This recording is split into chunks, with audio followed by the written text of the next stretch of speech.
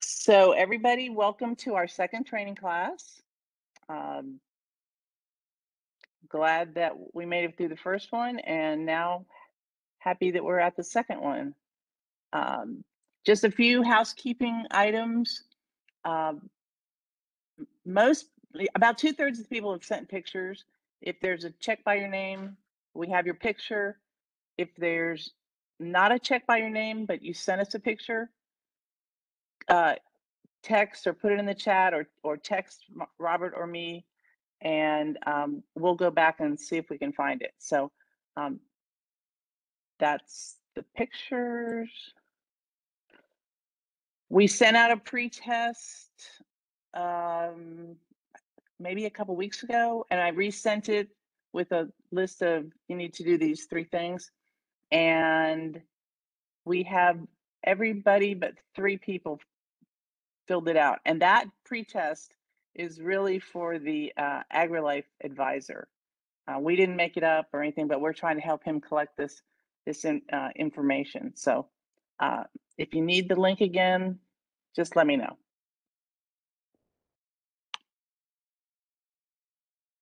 And we sent out a class 1 quiz.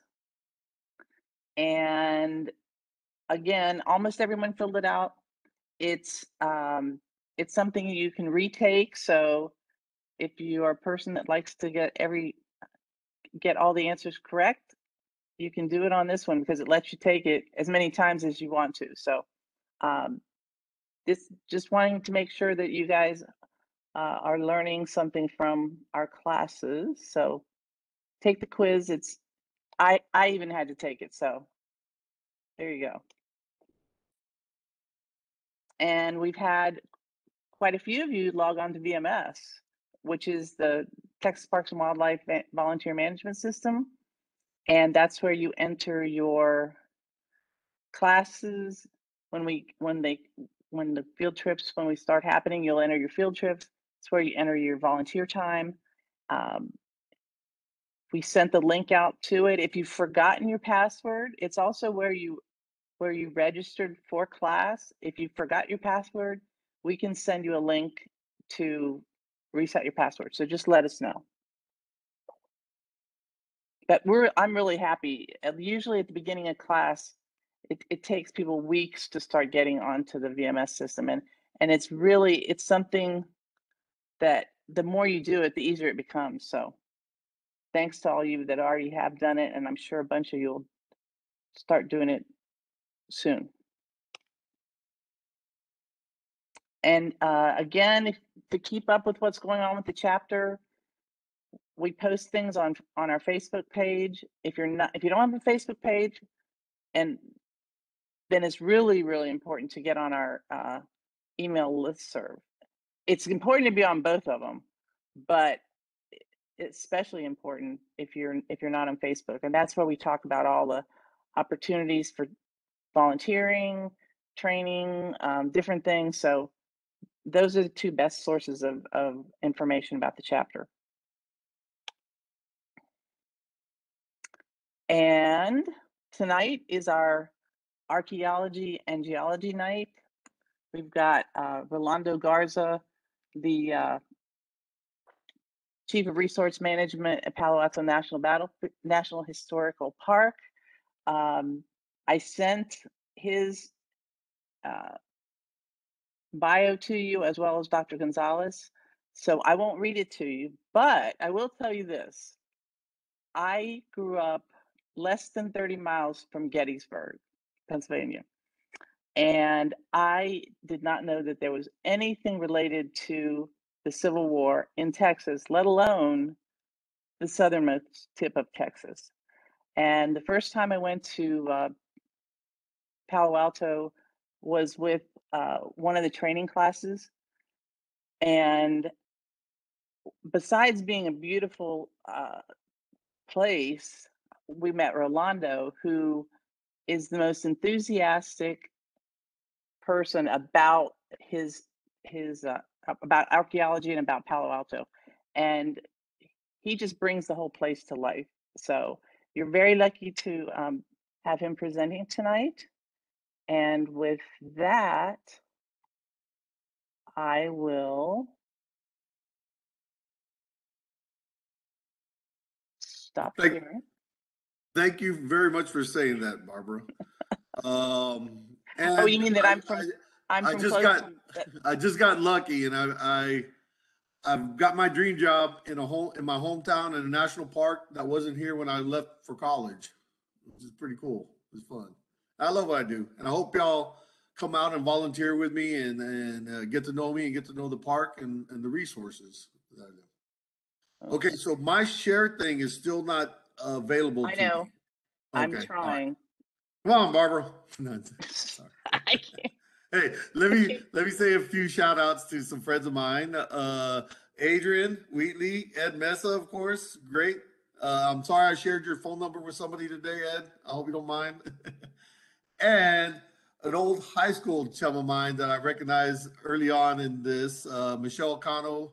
Uh, I can't. yeah, it's been years. Rolando, yay! Hey, Michelle. We went to light those the little bags. Illuminatios. That's live. Last time I saw you. Welcome, uh, welcome. Mhm. yeah, when you gave a sandwich to poor Richard, Yeah, I got after Richard. Why are you eating yeah. modern food when we were dressed up as period soldiers?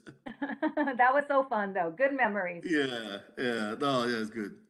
And I enjoyed high school. I just remember the good things in life. That's why I'm happy. And high school, I guess it wasn't great, but it was a lot of fun in my memory. So, Okay, now you're the presenter. okay, I'm going.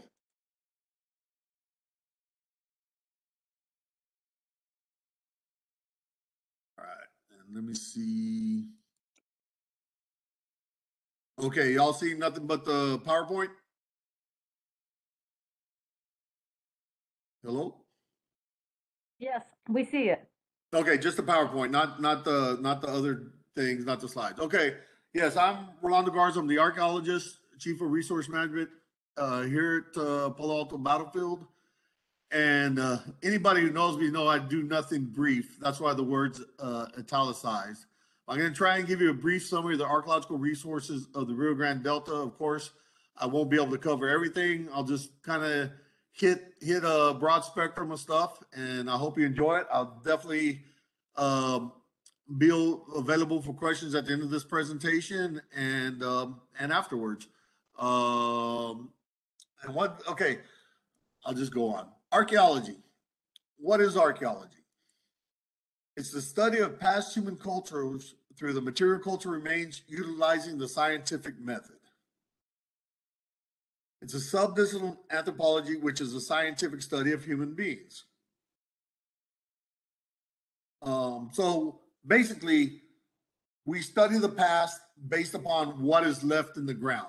I like to say, I'm a historic archaeologist. I got into archaeology because of prehistory. That's what really excited me. But it's nice having the historic record. But what's problem with the historic record is everything is biased. Everything has a point. Anything, any written, even though it's in black and white, it has a bias. Whether it's conscious or subconscious bias that was added to the thing, it has. I like to say archaeology, especially in what I do in battlefield archaeology, it gives empirical data, unbiased information. Of course, it could be misinterpreted, but it is there, and that's why we use a scientific method to collect this data. So we have it, and we document everything. We do it exclusively that way. If we misinterpret the data based upon our own personal bias, somebody later can re-examine that data and hopefully come to a better understanding. What I like to say, archaeology gives a more accurate depiction of what happened in the past because it's unbiased. Okay, so I'm going to talk about the Rio Grande Delta. This is essentially it. The Rio Grande Delta. It's not just an archaeological; it is a geological form, which hopefully our next presenter, Juan Gonzalez, a good friend of mine, will confirm. That is kind of the boundaries of the Rio Grande Delta. Paleo-Indians. Paleo-Indians are the first evidence of human civilization or human society in the New World. And about 11,000 to 8,000 years ago in this area in Deep South Texas, that is where we have supporting evidence. These are known paleo points, Folsom and Clovis at the top, Scotts Bluff and Angostura at the bottom line. What is crazy, or what really piqued my interest when I first started discovering this, these points, which represent the Paleo-Indian period, are found all over the New World. It's the technology. We study technology, and we, archaeologists put arbitrary periods on the past based upon our understanding and concept. So as we grow as a science, as we grow as an understanding, we definitely have to adjust. But in technology shifts, we kind of add to that. Here, this far back, the only thing that really remains are stone artifacts. That's the big item here. And what does the Rio Grande Delta not have? Stone artifacts. Anyway, I think I get ahead of myself. But so we go on to the Paleo-Indian period, and it's a shift in technology. The introduction of the atlatl, which served as an extension of a person's arm. It increases velocity and range. And what happened? The Paleo-Indians are known as the big game hunters. Let me see. I'm sorry. I'm going to have to go back one slide just because I like that previous slide. One more, I guess. Bear with me. Even one more. Paleo-Indians, they're known as the big game hunters. The mastodons, the mammoth, the woolly sloths, all that. But back in this period, probably about 8,000 years ago, these Pleistocene era megafauna were probably no longer here in this region. And these guys were exploiting the new modern game herds. But the Paleo-Indians can be characterized small bands of people using a large range, subsiding over a large range of territory. And I'll go back to the Archaic period. With the invention of the atlatl, they're following the modern game herds. With the atlatl, like I said, it increases the range of velocity. But these are the points. The Archaic period it's a kind of boom in society. It starts about 8,000 years with that, and you get the smaller points because they're on darts, which are thrown with an atlatl. And the shift, and you're getting more people, bigger bands exploiting smaller territorial ranges, and exploiting more resources. Then you have the middle Archaic. One thing that's important about that 4,500 year date is that's when the modern coastline was formed. What we know, where the Barrier Islands, Padre Island, all that, about 4,000 years ago, that's when this coastline was stabilized, which we know today. And in the Middle Archaic, it is definitely a boom, a population explosion. And they're using the atlatl, they're following and exploiting the modern game herds, but they're also exploiting a wide range of other things from fruits, berries, the oasis, everything, rabbits, all that. And you just have a big population explosion during that period. And you also get the stone pipe in this. They have more time. They're not scrambling. They aren't going so far. They have more sediment. Of course, all these people are still considered hunter and gatherers. In the Rio Grande Delta, all the prehistoric people remained hunter and gatherers. They never got into cultivation of crops or anything. But the stone pipe came in. Items like this, leisure items. You see, the life is changing for them. And like this, a rabbit stick. Of course, this is not an archaic person. This is somebody from the 19th century in the southwest of the United States. But they use that. It's kind of like the American boomerang, except it doesn't come back, but it used to hit. They're exploiting more and more resources as you know they need to. The population and their carrying capacity, kind of starts exceeding it. And say in the Middle Archaic, I said the modern estuary, the modern coastlines established with this. This is actually a picture of Loma Alta and Loma Alta Lake, and then Loma Alta behind it, which is a very important to the archaeological record of Cameron County. And then late Archaic, you get another shift in technology. You're getting smaller points. The resource, like I said, they kind of extended. There was a big population boom during the Middle Archaic, kind of exceed their carrying capacity, and you start to drill and size. They're more exploiting more and more different resources here to go through. Then you get into the late prehistoric, and this is the introduction of the bow and the arrow out here. These are the points that we get here in Cameron, Hidalgo, and in our Tamaulipas on the Mexican side of the border. These are the points. So these right here are known as Cameron points. But the big thing is, archaeologists call the late prehistoric period the Brownsville complex. And it's the main thing. What did I say earlier that the Rio Grande Delta doesn't have? Is stone artifacts. So what you see in sites are mainly just finished tools and that. But the Brownsville complex can be separated by three distinct traits. First is the use of shell artifacts. They had a magnificent shell industry, which led to the second trait, which is trade with Mesoamerica. They had that. It's established. We have items here on sites that are sourced from Mesoamerica, which I'll show you right now in a little bit. But that is all based on the shell industry, which was a major trade item. And then was the use of distinct burial sites for hunter and gatherers, which is somewhat unusual. Not is using burial sites time after time, but the range of that, and it was the estuaries and the marine resources which allowed these people to thrive here in the Rio Grande Delta in the late prehistoric period. The conch is that welt conch is their main item used. This is from the Colomea. They made darts for gigging, flounder, stuff like that.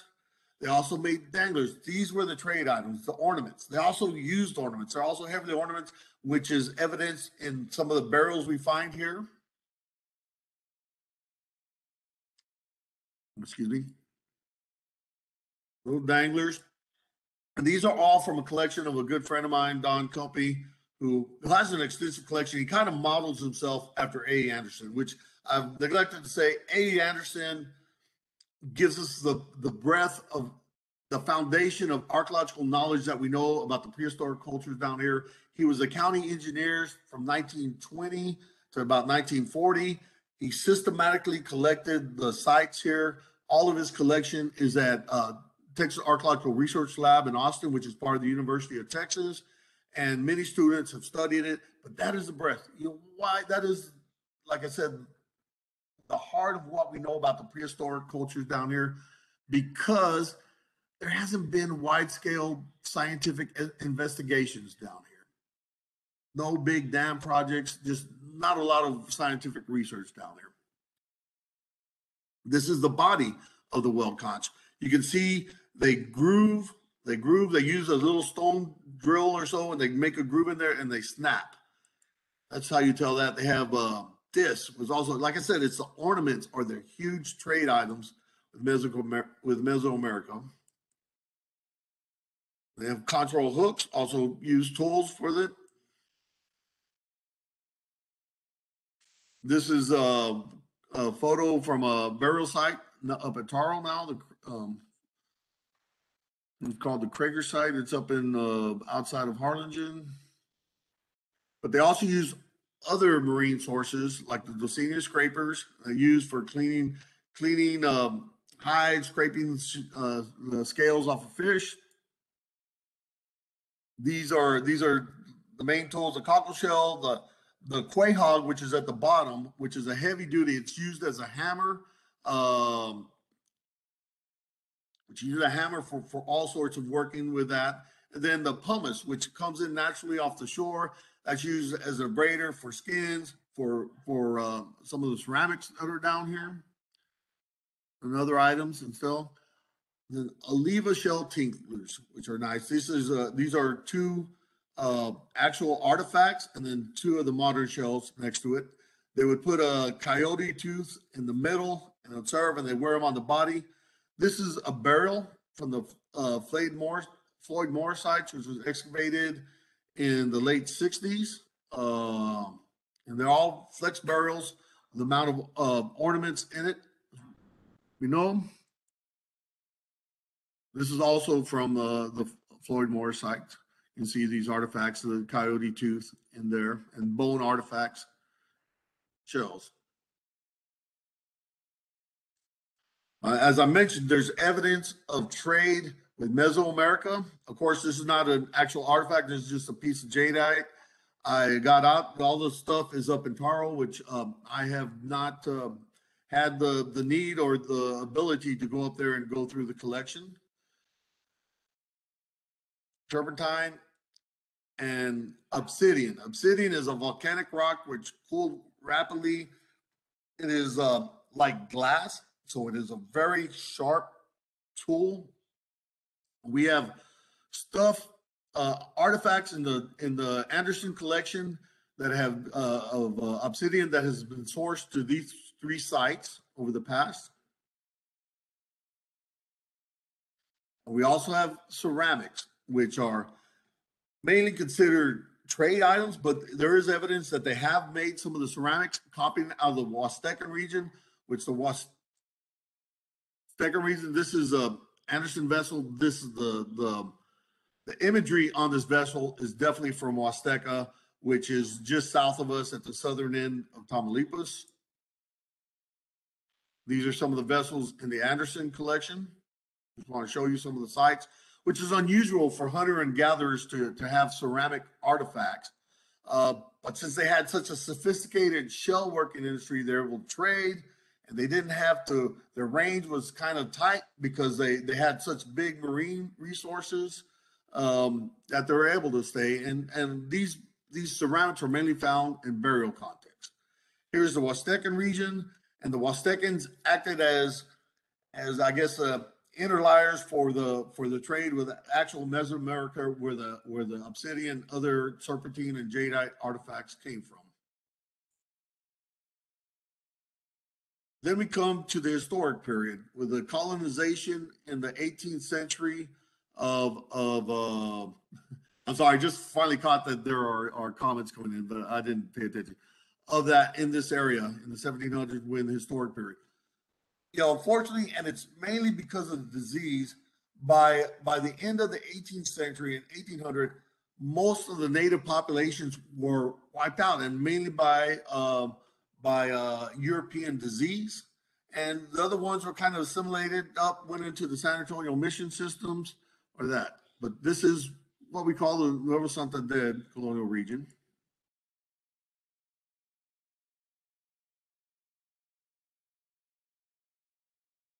Then we come to what? I'll just kind of breeze past that period because I've never done any excavation, anything in the early colonial period, but this is my heart. This is what I have been working on for years out here is the U.S.-Mexican War. And in 1845, the summer of 1845, Texas voted to be annexed as a state in the Union.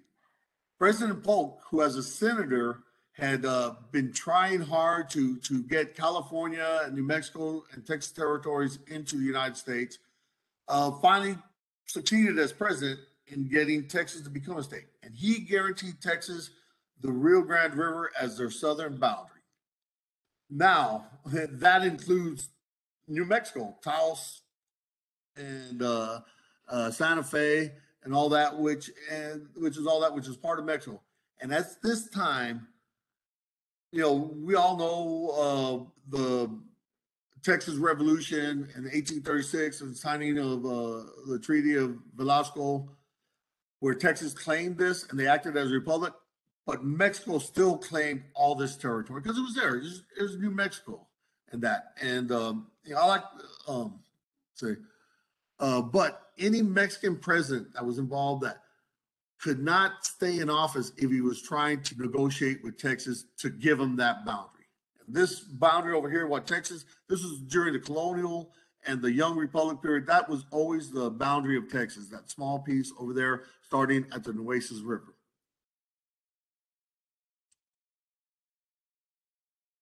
So in the spring of 1846, after Taylor, in the summer of 1845, President Polk sent General Zachary Taylor with half of the U.S. Standing Army, which is only about 5,000 troops, to Corpus Christi as an army of observation. In the spring of 1846, he sent them down after negotiations had failed, because I said any president could not negotiate with the United States over the territory. So in the spring of 1846, Polk sent Taylor down to set up a post on the banks of the Rio Grande River.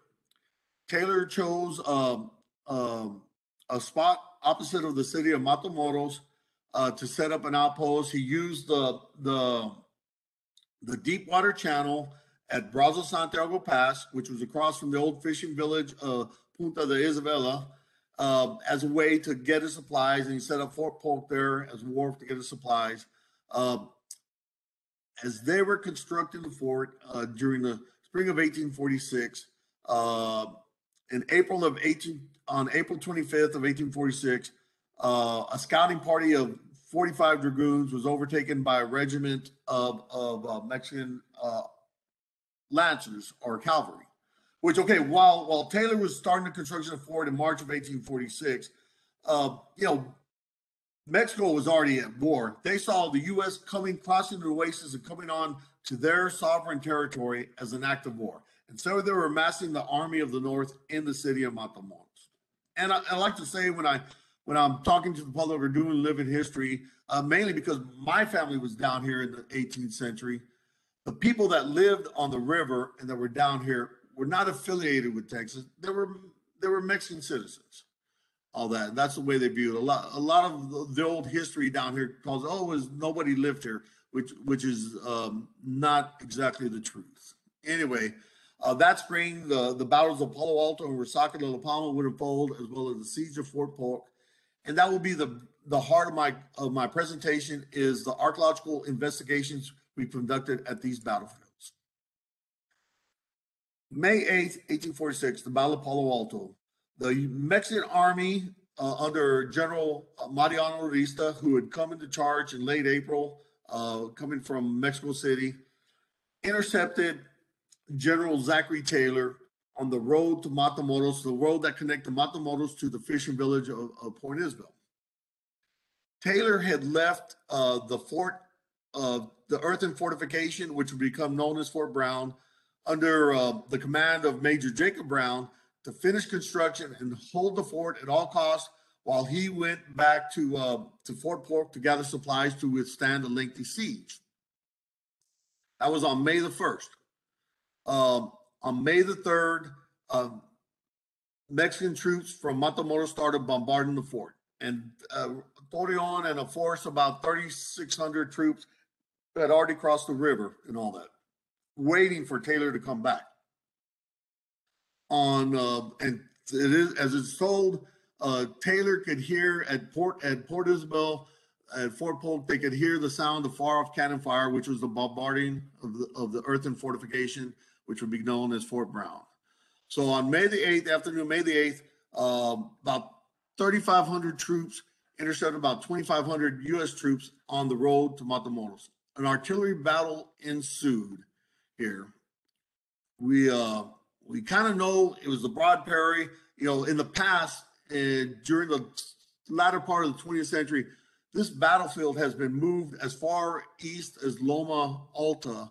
And that was mainly because before World War I, troops from Fort Brown would use this as artillery range. But we know how the battle unfolded. We know the troops, thanks to the historic record and all that. This is kind of the way it laid out on modern topographic maps. But we need to verify this. Like I said, this feature over here has been confused as Loma Alta and the lake, but it is not. Here's what I'm talking about. The purple line here represents the state boundary of the site. This orange line represents the National Historic Landmark boundary, which was created in 1960. And this red line represents the boundary of the National Historical Park, which was created. It was actually a National Historic Site in 1991 by the act of Palo Alto Battlefield National Historic Site Act. And we have this whole battlefield. Unfortunately, right now, we still don't own a big tract of land there's a private holding within the battlefield. So we came in.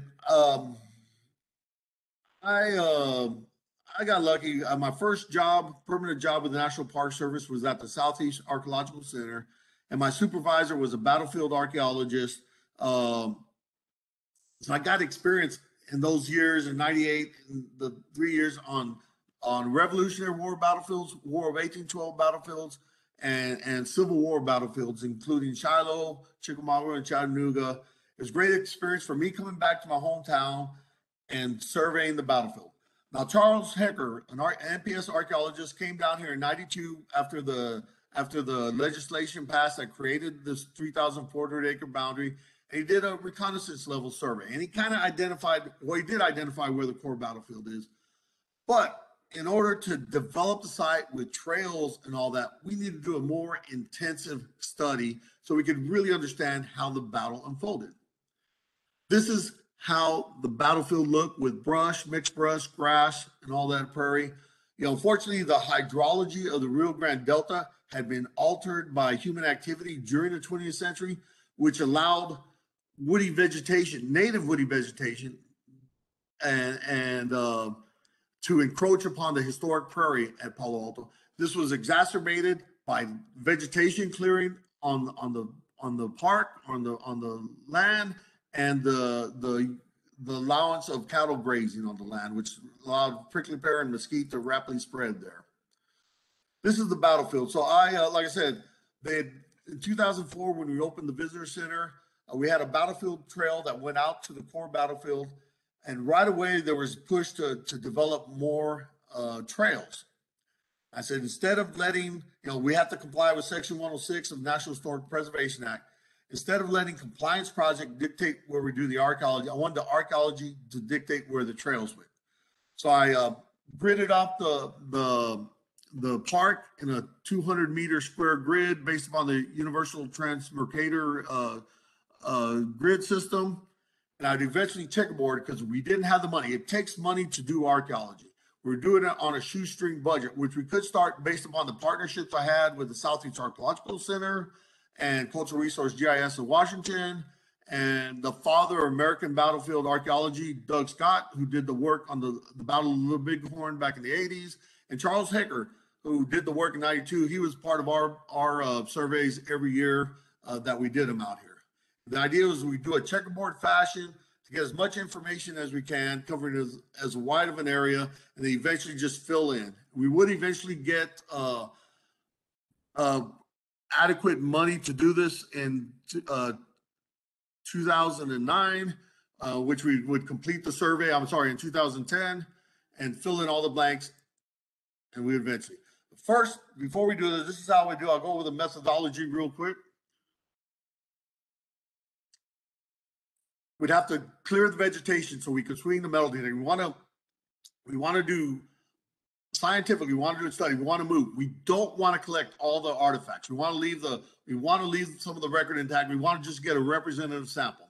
We use, based upon Doug Scott's method that he developed at the Battle of Little Bighorn, we would use volunteer metal detectors. That's Robert Garcia, who's been on every project I had. He's a local guy who does this as a hobby. We do have archaeologists in line like Bernie Slaughter, but we used archaeologists like from SEAC, grad students and that, to do the bag tagging. And then these are our Cultural Resource GIS people that were doing the collection of data. I'll go into that a little bit more.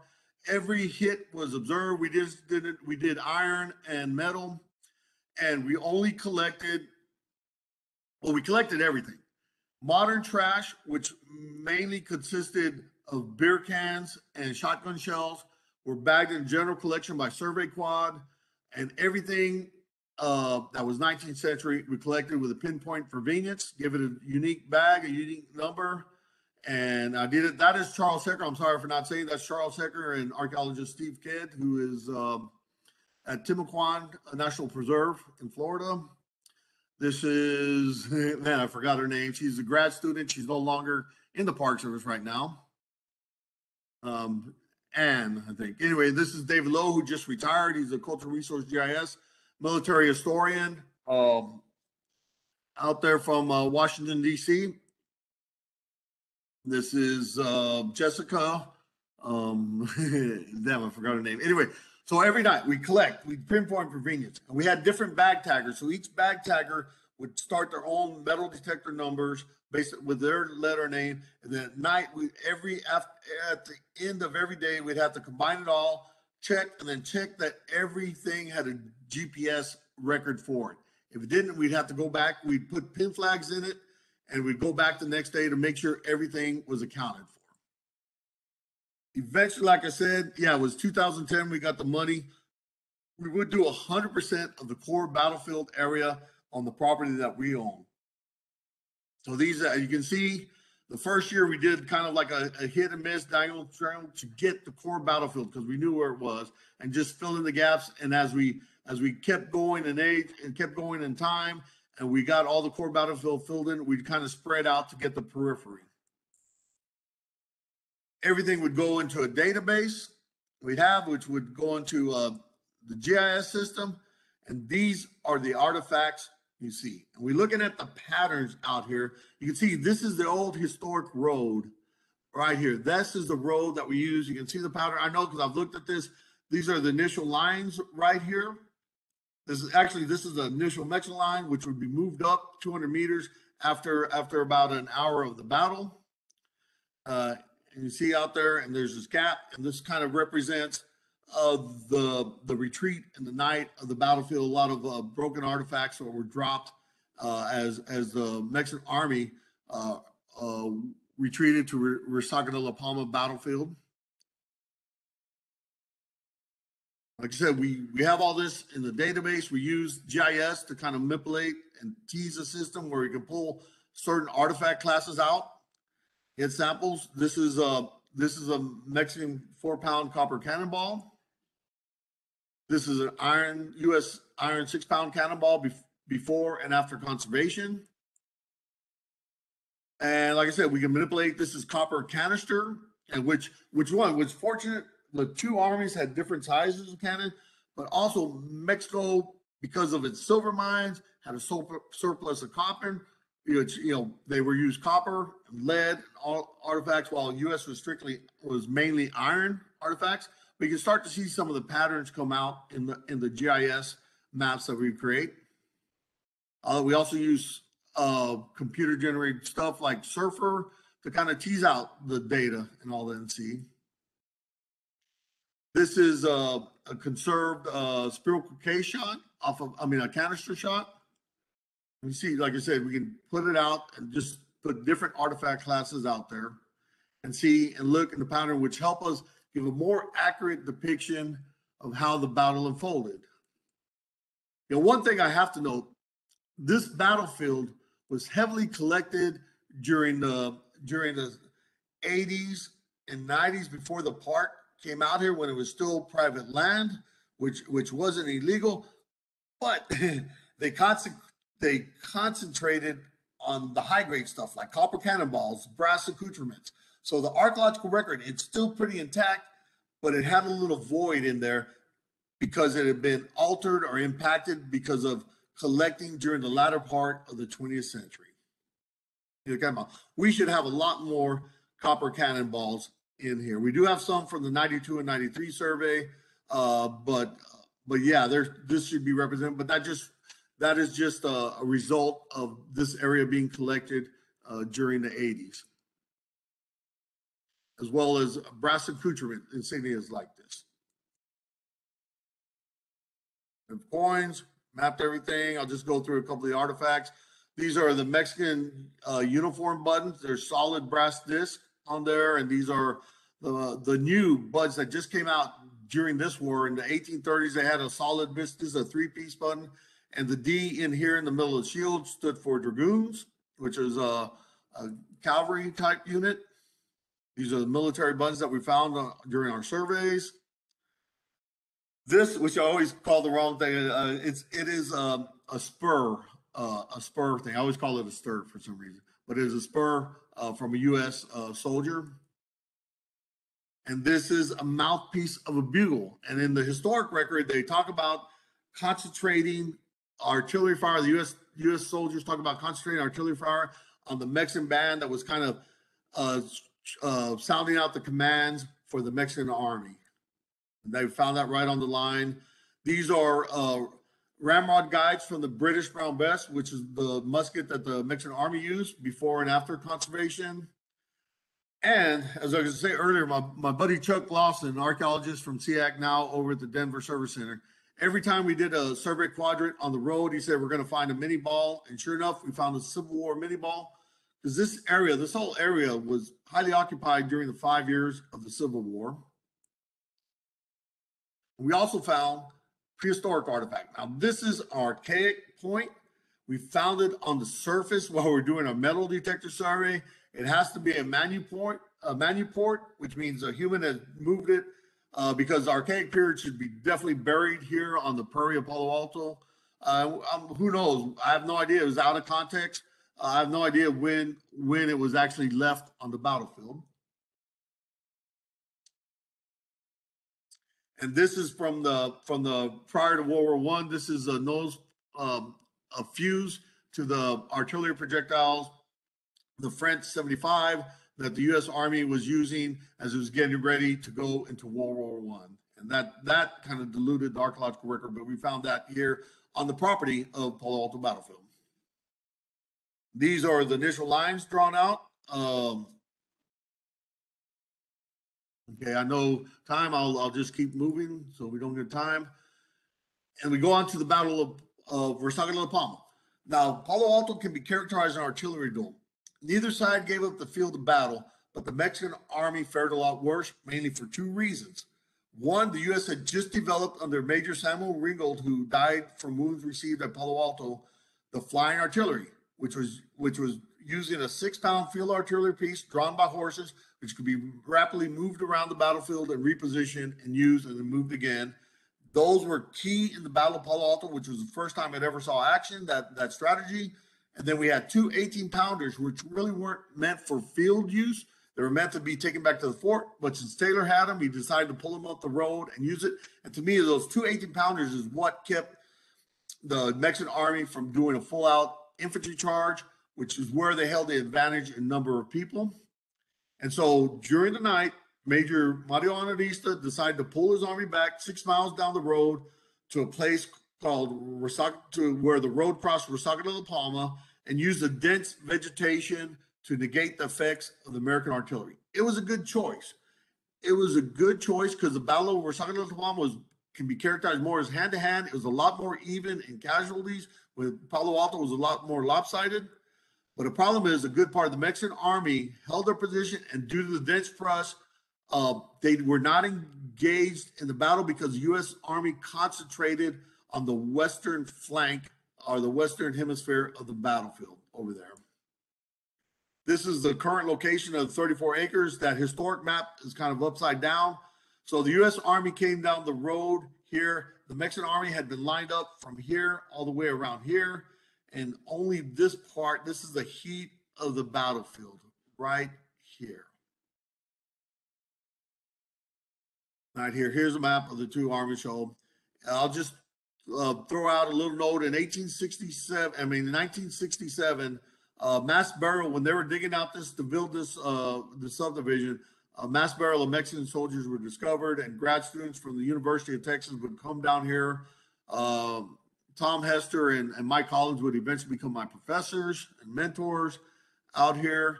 But the heart of the battlefield did it. As part of our survey in 2006, we did survey Palo Alto battlefield. We only found one musket ball related to the battlefield on here. Then we found some living history, modern replica stuff over here where there had been an encampment in 1998. But the city, in as part of the planning process and our development, our general management plan, the city of Brownsville decided to partner, and thanks to the help of the Brownsville Community Foundation and Mary and Frank Ituria, decided to partner with the park and help preserve the site of the second battle of the U.S.-Mexican War, Resaca de la Palma. So the city got a grant. I thought the most important, since we had already done a metal detector survey, I wanted to test the integrity of the landform. We contracted with PBS&J, who did a systematic survey of shovel testing and backhoe trenching out there. And as we thought, that site, the 34-acre site of Resaca de la Palma battlefield, had been highly impacted. In the 1950s, it was a citrus orchard, and in the 1960s, it was made into a polo field out there. But regardless, it is still part of the battlefield of Resaca de la Palma. It is important to preserve, and it gives us an opportunity to reach out to the public in a safe environment, which Palo Alto, we can't have large groups out there because everything is thorny, dangerous, and we have a lot of rattlesnakes out there. Out here, we can get large groups of people out here to bring them into the park, talk about the history of the park, and engage them in the heritage and historic preservation.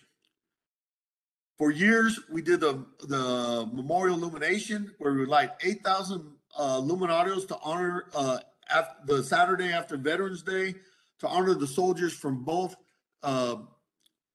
countries that fought in the battle. Unfortunately, the past 3 years, we have not done it, in part because of the pandemic, just for other reasons. But we hope to start to bring back this event, hopefully this coming calendar year in November 2022. Then we have the siege of Fort Brown. And I know I still got a little bit of time. I'll try and wrap this up quickly. Fort Brown, which had been under siege from May the 3rd and 9th, the fort had not been completely. This is a construction drawing from 1846. This is intact. I'll show you right now. This was still in construction when the fort started siege. You see the construction drawing, which had cross sections up here. This is also from Mansfield during the period. It shows the layout with the city of Matamoros, which was way the city of the Mexican breastworks, and Fortín Paredes over here during the time of the battle over there. And of course, this is the big loop Resaca at the university at Texas Southmost College out here at Fort Brown, which is still there today. The river, of course, has changed course. This is what it looks like. It's the standing ruins are right here. This is where the footprint of that fort would have been drawn on the current. As recently as 1939, this right here was the course of the Rio Grande River. It's changed now, and the golf course has changed. This is the National Historic Landmark boundary for this section. These are the standing ruins right here. And there's a canyon monument. There's a monument in 1916. The commander of Fort Brown placed cannons at all four Mexican War battlefields: Catacitos, Palo Alto, Resaca de la Palma, and Fort Brown, buried it in the ground with a muzzle facing the sky to denote that a U.S. soldier gave his life. To me, I think in 1930s is when most of the fort disappeared to build this levee. What only saved these standing ruins was this cannon monument that had been placed by Colonel Parker in 1916. In 2011, this is still the driving range of the golf course, but I was able to partner with, like I said, I was able to do all this through partners, usually on a pretty low budget.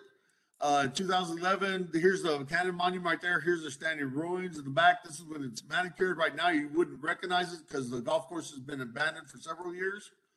In 2011, I got Steve DeVore right here, an archaeologist with NPS, to do his geophysical archaeological prospection training, where we would come over here, use various geophysical equipment to look at the subsurface integrity of the battlefield without doing any excavations. This is ground penetrating radar. I got to give a shout out to Dr. Russell Skronik. He's an archaeologist who also used to work at SEAC, but he's been at UT Pan American and now UT RGV. He has done wonders for this community in bringing up students in archaeology, anthropology, and studying local history, local resources, local family, and getting them ready for careers in cultural resource management in the United States. This is a fluxate magnetometer. This is Steve DeVore operating it. You cannot, he looks very comfortable, but you cannot have any metal on any of your clothing while you're doing this. And this is the electric resistivity. This is a UTPA student, Robin, and this is a professor from England who was one of the instructors in the course. This is the results of the ground penetrating radar, which I've been using for years down here, trying to, you can barely see the information in there. You can see part of the fort. You might think I'm crazy, but you can see it. Then here's the magnetometer, and this, you got all the iron. These are the utility lines over us, and you can see the fort, the bastion of the fort right here. But we would discover that it was electric resistivity that would give us the clearest picture out here on the battlefield.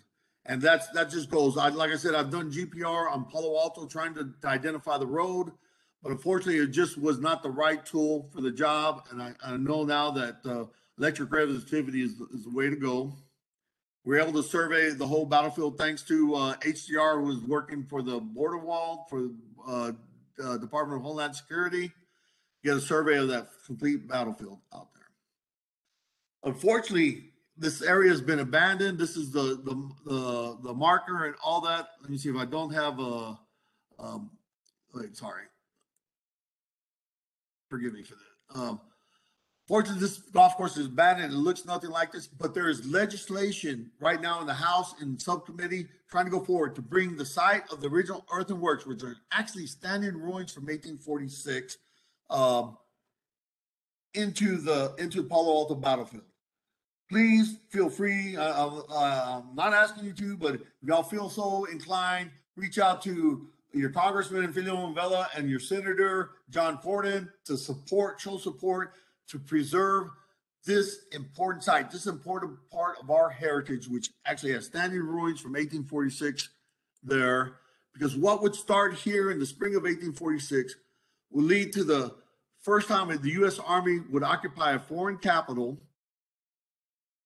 and events that would forever change the face of the North American continent with the signing of the Treaty of Guadalupe Hidalgo and Mexico ceding over half of its national territory.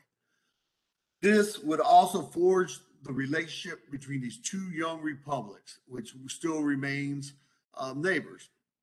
Going to the Civil War, this is a map of the Civil War. I believe I'm getting close to time, so I'll kind of just go through this, end up. Rolando, What's that? you don't have to end until At 7:20. 7:20. Oh, 7. I thought it was supposed to end at 7. Okay. No, but I'll slow down. Then I'll end early. But we'll just go into Palmito Ranch a little bit, which I think I have quite a few slides. The last battle. Oh, let me just go back then. 2 slides. Okay, this is a map of Texas during the Civil War. During the Civil War, let me take a drink. Federal forces would have a really tight naval blockade from the Carolinas down to the mouth of the Rio Grande River. It was tight.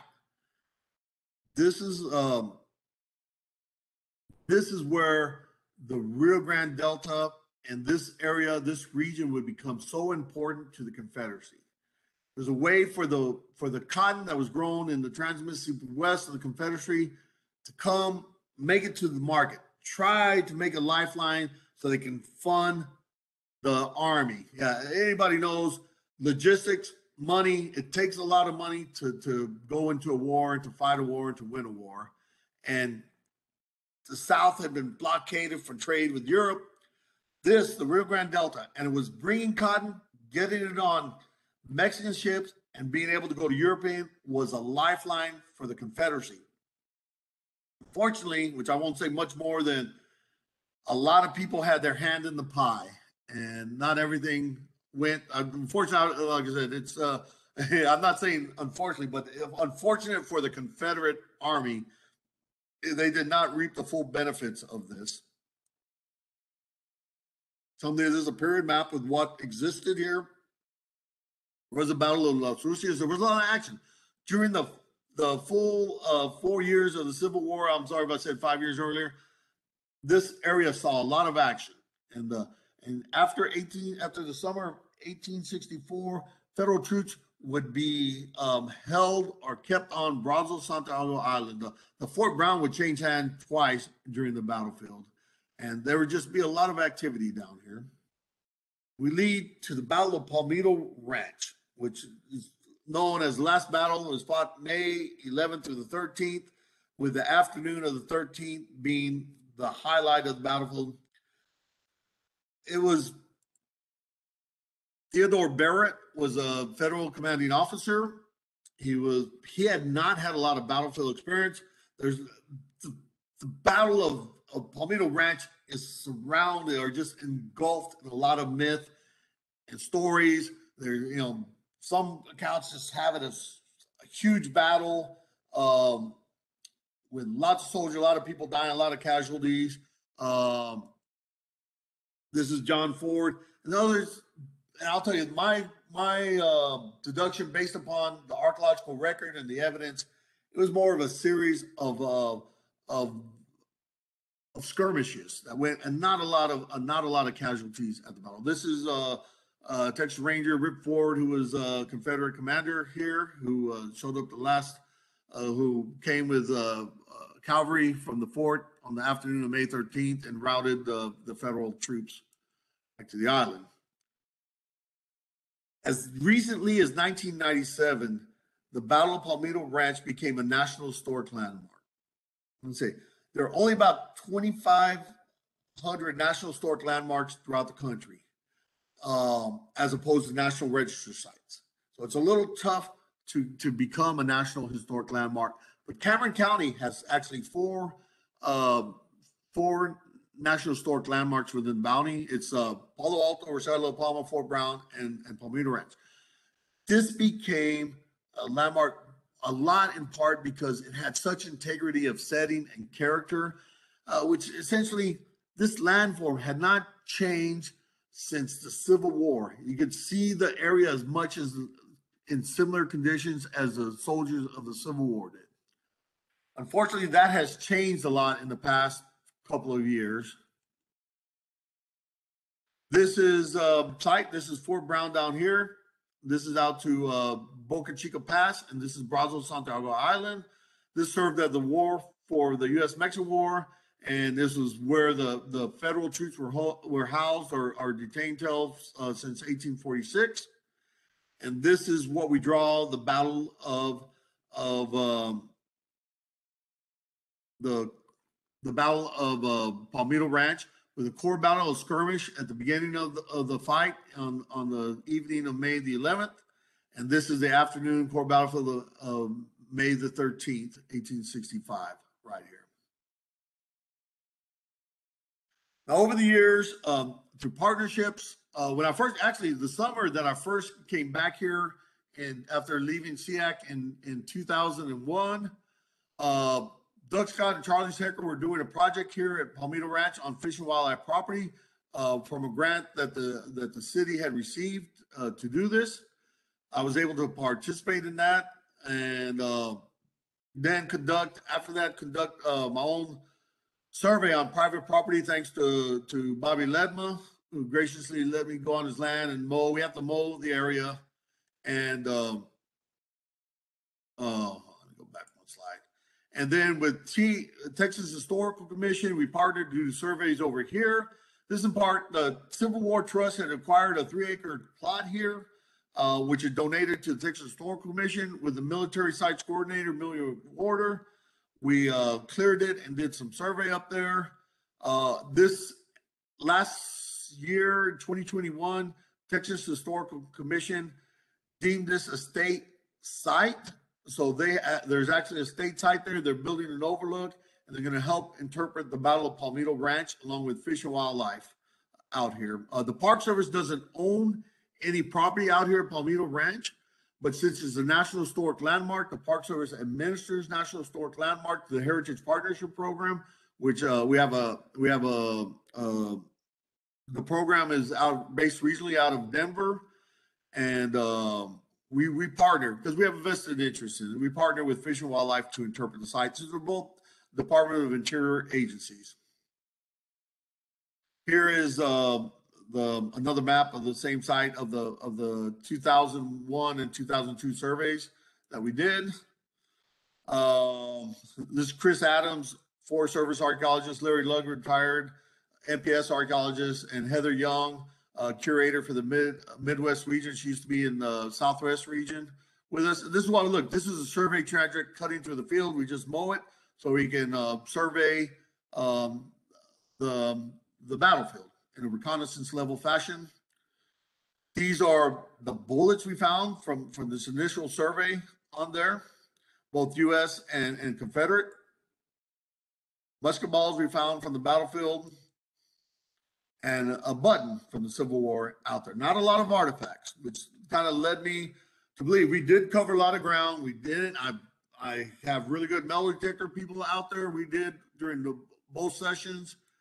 And so I know it's really not there. Then I said, like in 2010, we partnered with THC to do more survey up here on the hill of Palmito Hill. This was the partnership with THC.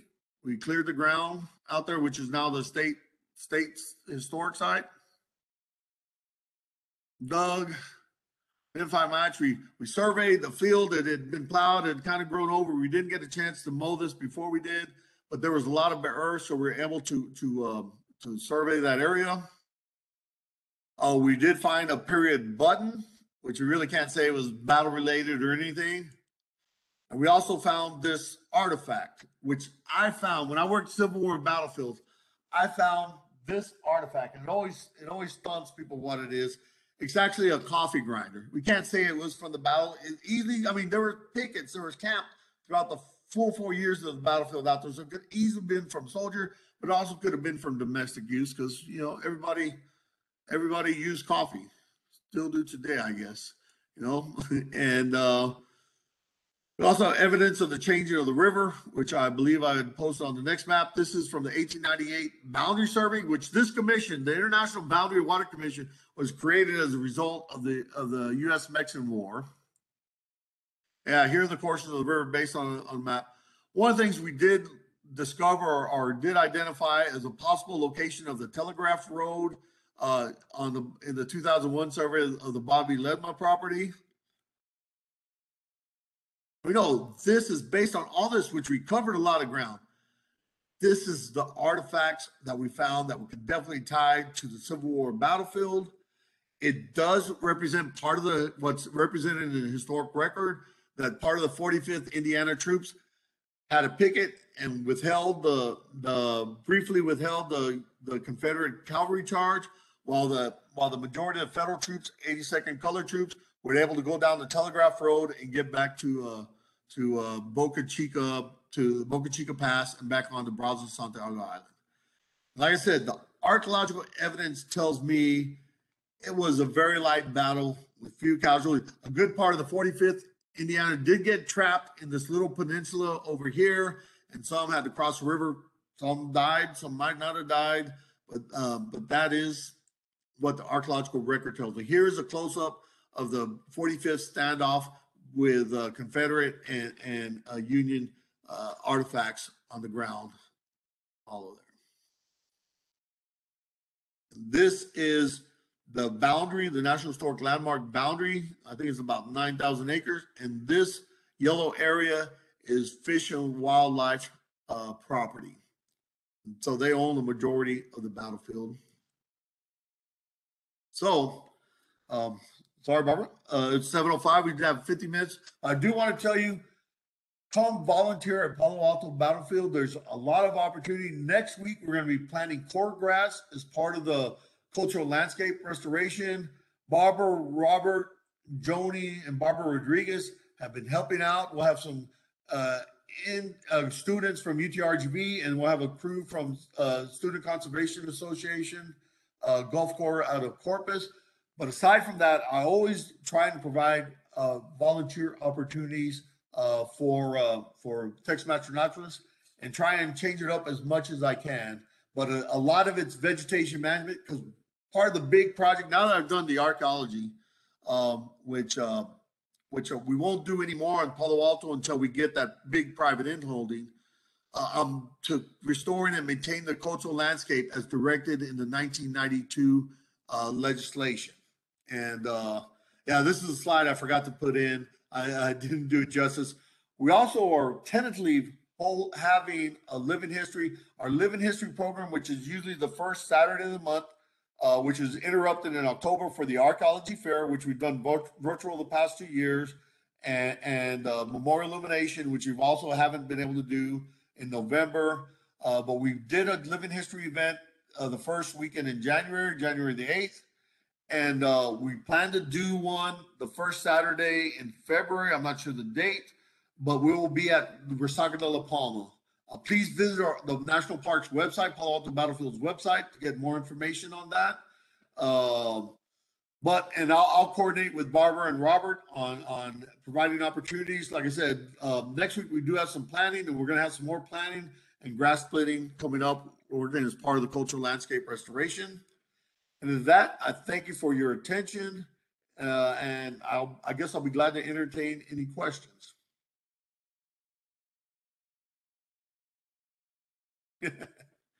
Anybody have any questions for Rolando? If you have a question, you can also just unmute and ask it now. What would be the best place to look for artifacts in the Rio Grande Valley? Around Falcon Lake, or? As an archaeologist, I do not encourage looking for artifacts unless you just leave them in place. Falcon Lake is a good place. It is a good place out there, out in the open. Okay, first you definitely need landowner permission. And it's hard to recognize. One thing I was saying about the prehistoric in the Rio Grande Delta, a lot of archaeologists, professional archaeologists that come down from different parts of the country don't recognize the archaeological record here because it's comprised of shell artifacts and not really stone artifacts.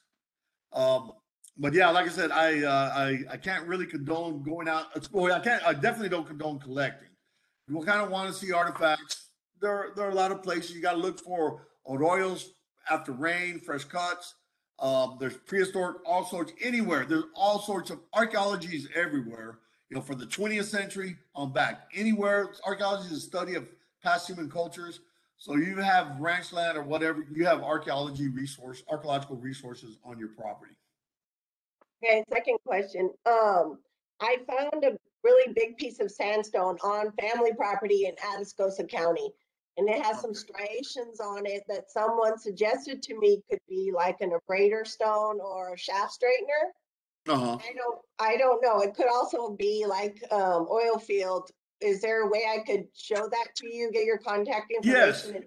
Yes, I'll be glad for Barbara to share my contact information. And if I don't recognize it, I'm definitely gotten way over the fact that I don't know something. I'll pass you on to another archaeologist who might know, hook you up with a Texas Historical Commission who has archaeological reviewers for all parts of Texas, and they also have archaeological stewards in that area, which is cool. But yeah, and I want to say, I don't condone collecting, but on private property, it's totally legal. Don't be ashamed. You can have collection. Our ranch.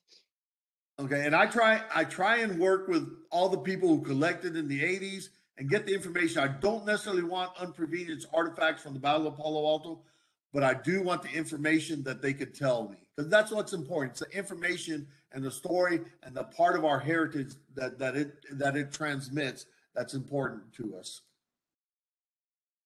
Thank you. No problem, Bobby. Thank you very much. Yeah. Please send me an email once you get my information from Barbara. Great.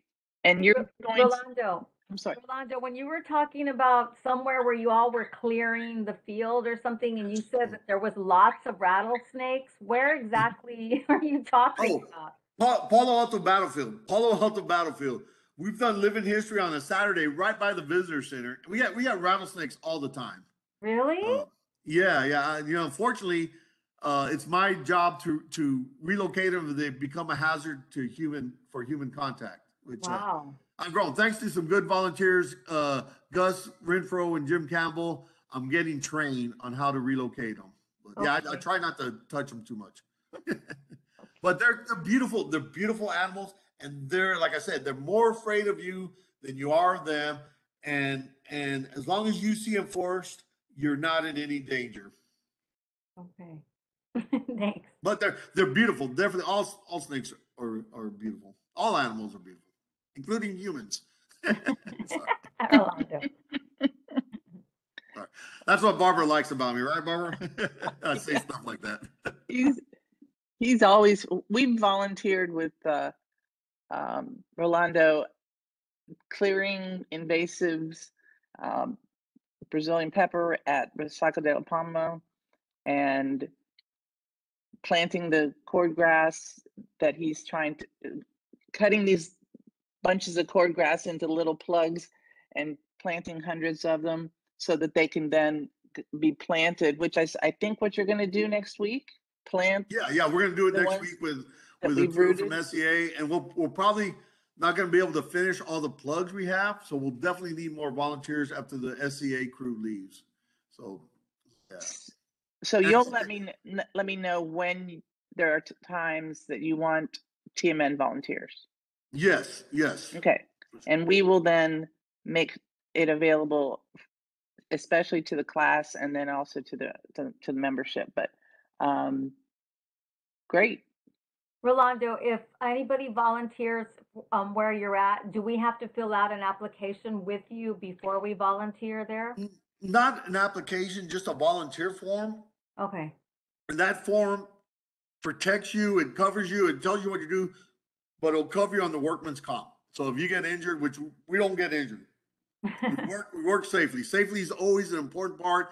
Every time, if y'all come out and volunteer, one of the first things we're gonna do is have a safety talk, and it's very important. So I don't want anybody injured. I don't want to get injured, and we want to have a productive time and a fun time.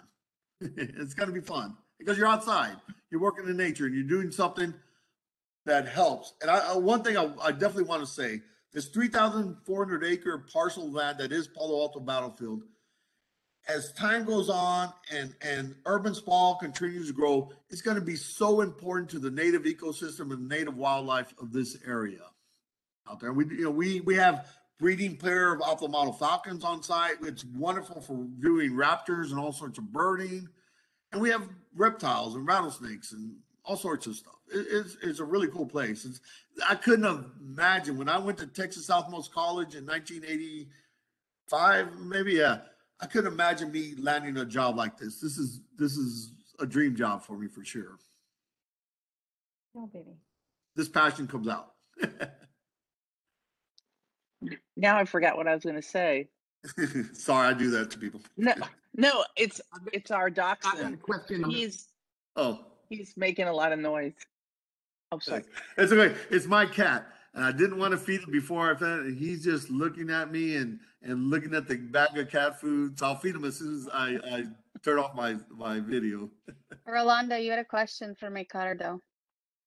Okay, Ricardo, go ahead. Thank you, Adrian. Mr. Garza, I had a question. You were talking about legislation to the old fort about bringing it into the national parks. Would that mean actually moving the structures, or would that be like a satellite? Yeah, it'd just be it would be our third unit. And actually, okay. International Boundary and Water owns that parcel of the abandoned golf course, and they're willing to transfer it, but we can't take it until our boundary is changed, either through legislation or a presidential monument declaration. So yeah, no, we would have a presence out there at the old golf course at Fort Brown and preserve. And they're standing ruins. It's so important to me. To me, that is the rock star of the 3 Mexican War battlefields here in Cameron County. because they're standing ruins, and there's nothing like taking somebody out. I'm restoring the cultural landscape. You know, Resaca La Palma has been pretty much lost to urban development. I'm restoring the cultural landscape in Palo Alto so people can come out and see the battlefield as the soldiers saw in 1846. But there's a piece of the fort that's still standing from 1846, and it's overlooking the Rio Grande River. You can see in the Matamoros from there. And, you know, it takes a lot of imagination, but hell, what is life without imagination, right? Then are there any, what's the word? Is there any, you mentioned Fort Polk, where I didn't see where, like modern day, where was that located modern day? Fort Polk is the lighthouse in 1853. The lighthouse in Port Isabel was built in the center of Fort Polk. If that gives you an idea, so it's right there on that square right there. And it's a Brazos Santiago Island. That pass, the fishing village of Port Isabel was always important. And Matamoros was a major port in the beginning of the 19th century, along the lines of Galveston, New Orleans, and Charleston, South Carolina, and Veracruz. That's why in Matamoros and in Brownsville, you see influence of Charleston and New Orleans type architecture out here. Because Matamoros served as a port to the northern industrial capital, which was Monterrey back then at the late I always mess this up, late 1800s, early 1900s. I can't go back from the 18th century to 1800 and all that. I screwed up. I remember what I was going to say. Shout out to Tony, my good buddy Tony. Hey, what do you know about the fish camp that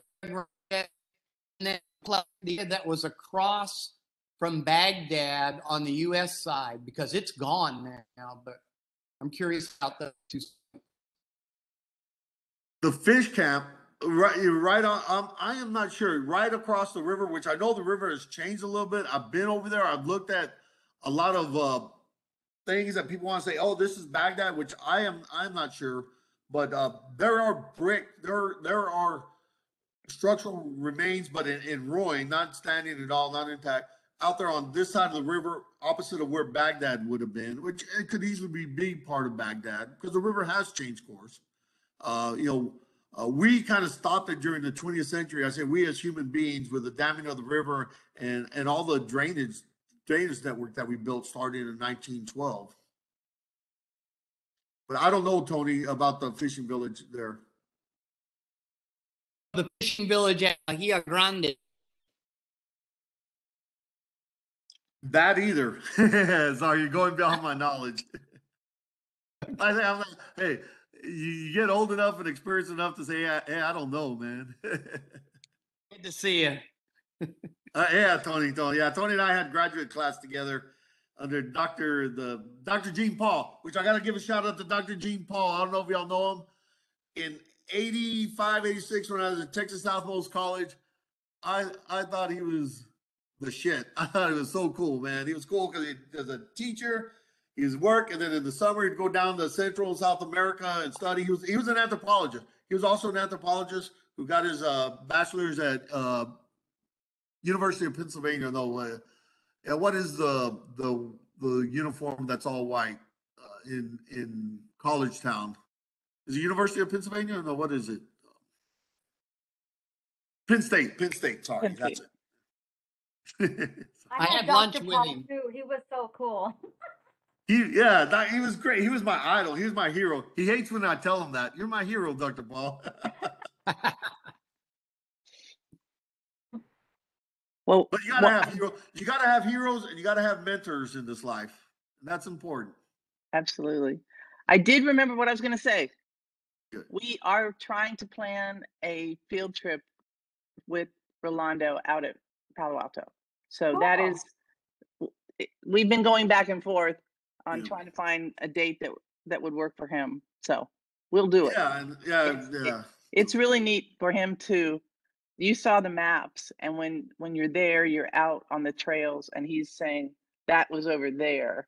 It's really neat. As y'all might have noticed, I ramble all over the place. Y'all can get me on all sorts of different rabbit holes. So I'll be glad. And I can talk nonstop. I promise. Well, you did great, Rolando, and I'm glad It's actually you let me tell 7:20. you that it was 7. Yeah, see, 7:20 exactly when your part's supposed to be over, and they have a 10-minute break before Dr. Gonzalez. Okay, cool. And I'm going to stick around because Juan is a good friend of mine, and I want to see his presentation. Awesome. So cool. And hopefully, maybe next week we can do our tour at Palo Alto Battlefield, where we actually have some crews out planting.